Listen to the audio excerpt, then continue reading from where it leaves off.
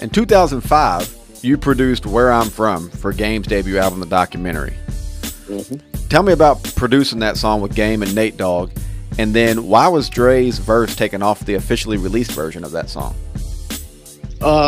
When I did that track, I literally did it for Dre.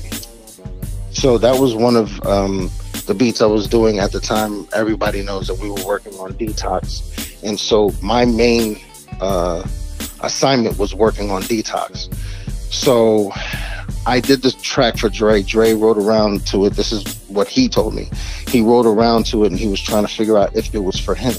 So the initial record, once it was demoed in the studio, he was on it and he was going to use it for Detox. But then at the time, a lot of the stuff for Detox started getting leaked or scrapped or whatever. So he took his verse off of it, and his whole thing was getting Game to shine and branding another artist. Because like you said, at the time we had 50, we had Eminem, and Dre's whole thing is to, you know, build a regime of amazing talent. You know, he already did Snoop and Corrupt and Daz and all that. So this was the next wave, and it wasn't because of just him. He wanted their talent to shine.